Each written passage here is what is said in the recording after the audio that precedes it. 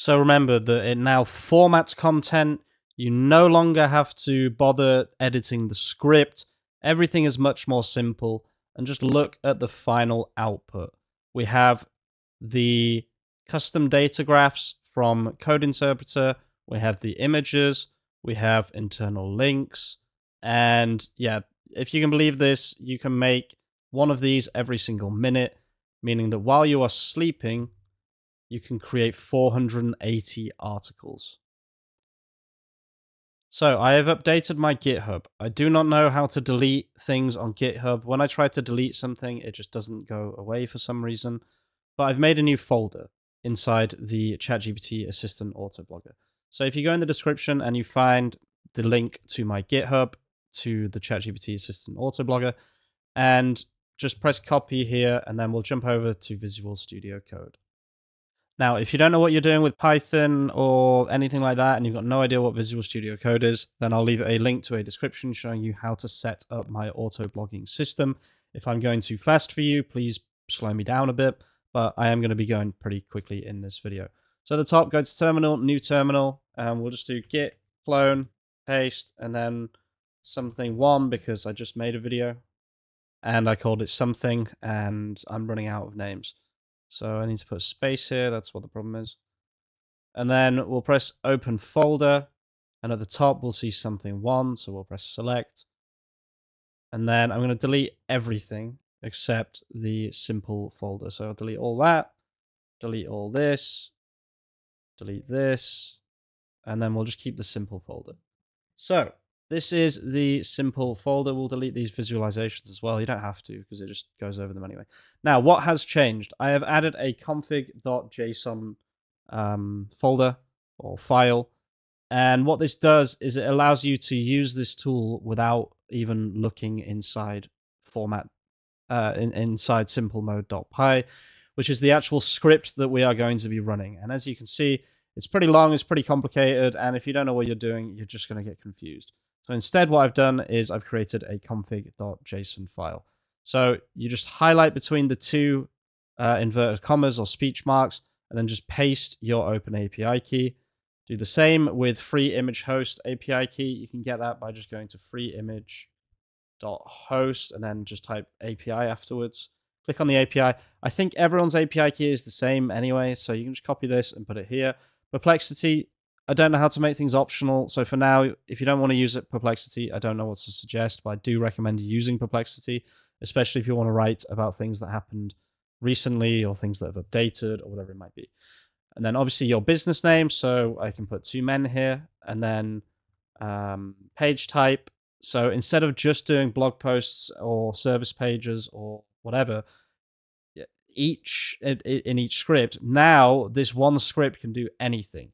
And the way this works, by the way, if you're curious, is it will take this page type as a variable. So if I do Control F and do page type, you'll see use this as a guide to shape the final config page type. So instead of saying final article or final service page or final whatever, now instead you can write literally anything here. Okay, so you don't feel like there's any restrictions here because it actually just takes into account the words you're using. So you could say service page or location page, and the end result will be different depending on what you put here. Okay, I'll show you my inputs in a second.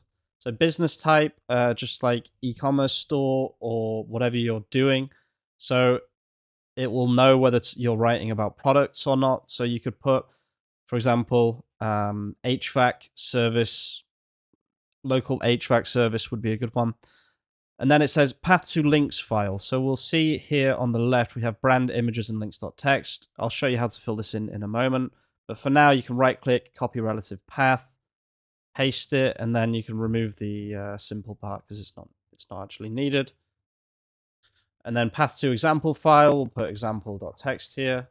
Path to content plan, we'll put keywords.csv here. And path to website images, we'll put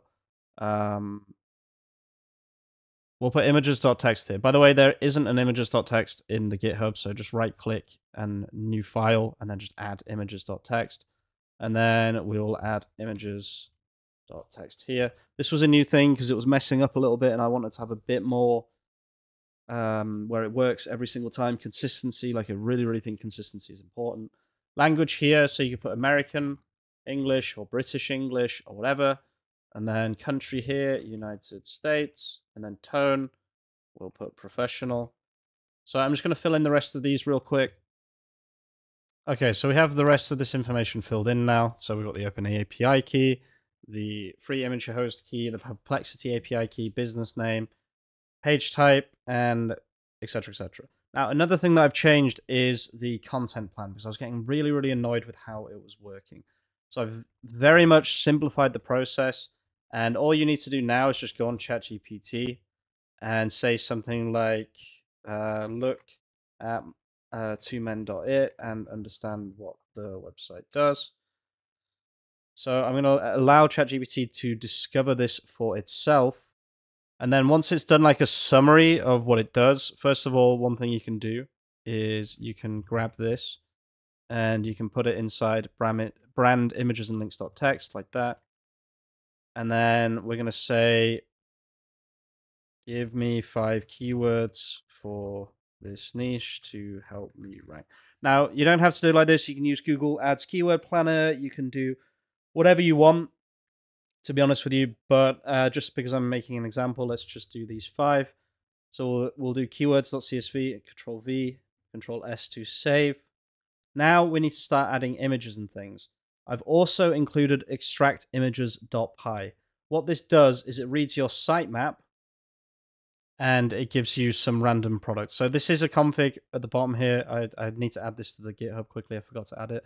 So at the bottom it says sitemap, and what we can do is we can go to twomen.it/sitemap.xml, and we can grab the first one, which is the products. Oops. And right click here and then save as, and then save. And then drag this across to here. And then we can copy relative path. Go to config.json, click inside here, Control V, and get rid of the first part, then Control S. So now, in order to get our products, we can do terminal, new terminal, Python, and then extract images. I'm not inside the right folder, so cd simple. Python extract images.py. Grab all of these images like this by going from the bottom and dragging it all the way to the top like that. Control C, and then put that inside images.txt and save that.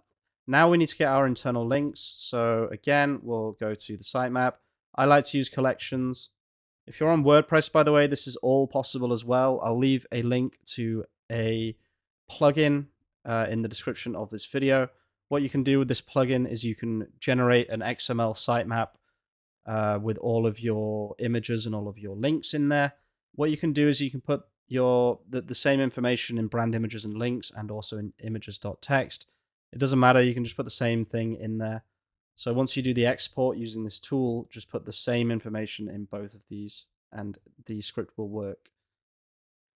But if you're on something like Shopify instead, what you can do is you can use something called sitemap.toclipboard. And this is a Chrome extension, so add this Chrome extension and then click here and then press start. And then we can paste like that, and that is our internal links. So we'll say internal links like this. Remember, this is a text file that ChatGPT is going to be reading. So we can write things here as well, and ChatGPT will read them, which is quite an interesting part of this as well. We have example.txt. What you can do is if you're, for example, creating a service location-based page for an HVAC company, create one and then put that content inside example.txt, okay? Make sure you put a lot of effort in, make sure you put a lot of nice imagery and everything in there, and then use that as the example. Okay, so we should be pretty much there now. We have our images, we have our internal links, we have our example, and we have our keywords. So now what we're going to do is Python simple mode.py.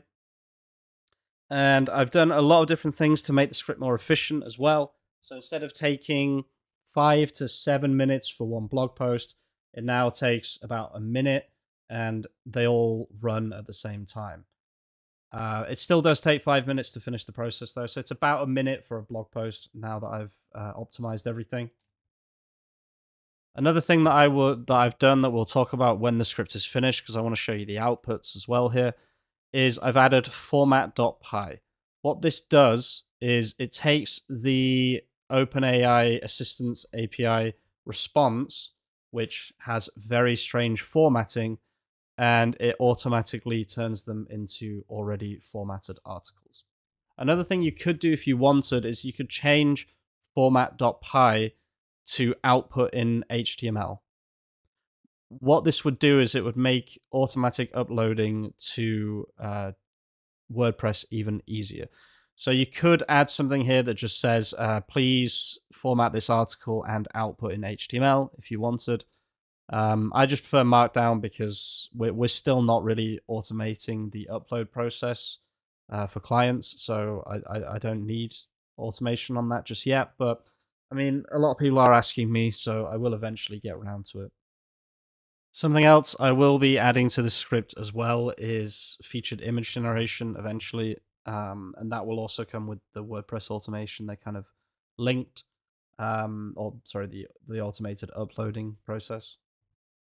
So this is what I really, really like about this specific tool that I've made. I mean, look at that. That's just a really, really nice graph. Metallics and denim, retro chic. It's so cool. It's so interesting that it can just make these visualizations. One thing I should mention is that still, as of now, the script does have this error code 400. Ensure this value has at most 32,768 characters.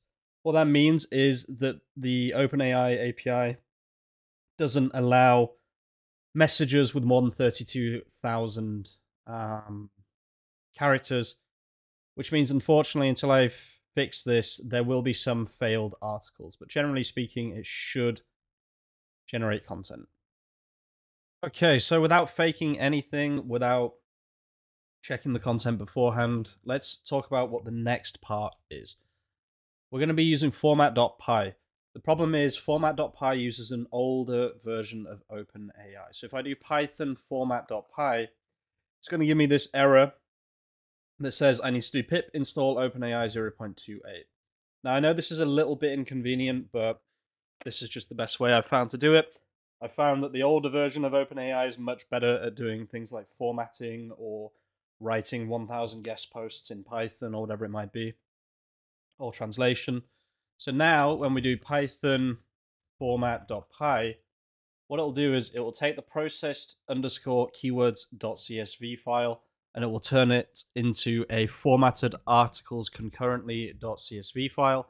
And I'm going to show you exactly how you can then get the Markdown format and or HTML format. Like I said before, if you want to use some kind of auto upload.